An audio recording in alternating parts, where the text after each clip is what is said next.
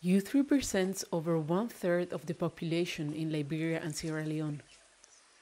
They have a critical role to play in the future of food security.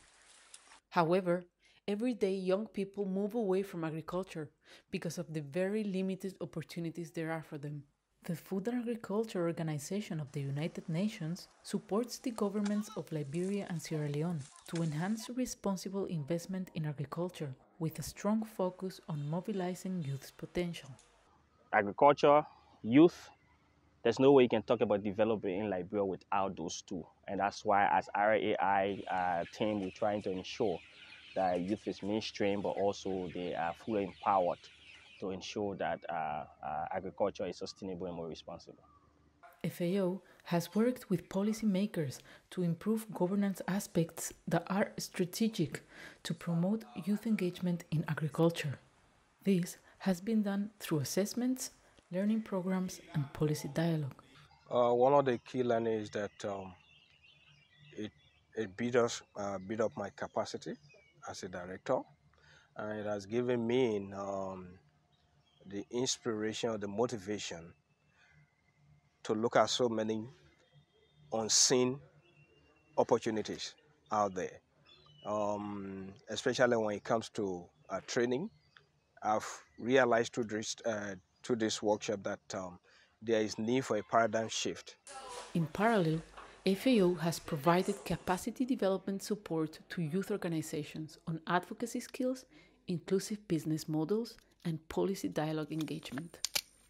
Through this project, we've been able to address a bit of the capacity issues, especially as it relates to training under the different responsible agriculture principles. We've been able to train them on organizational development, advocacy, climate smart agriculture, and so forth. So they now have that audacity to take on issue and move forward, especially with the participation in the policy dialogue issues. So we are making some progress and the impact is visible because after the training, a lot of them were able to go and restructure, redesign the different youth organizations. This is what we can see from this point that young people were able to get out of the process.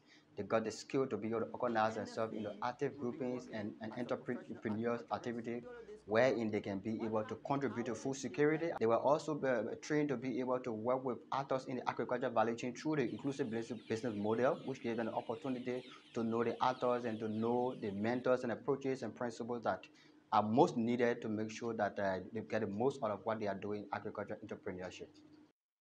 This process has included a multi-stakeholder dialogue event where youth had the opportunity to discuss directly with policymakers. The policy dialogue, one of the major outcomes was that we're able to develop a national action plan as well as a national communique for the young people that will be presented or that is being presented to the government, functionaries including the executive and then the legislatures and other actors so that young people aspirations can be seen in the policy development and concession granting processes in Liberia in relation to responsible agricultural investment. What we aim to do in the future, and particularly for Liberia and Sierra Leone, is to work on very tangible steps to empower youth in the context of responsible agriculture investment. Their involvement in policy-making processes, their enhanced access to financial services, to training incubation, to formal education, their enhanced access to markets, and also working with the youth through peer-to-peer learning and self-help groups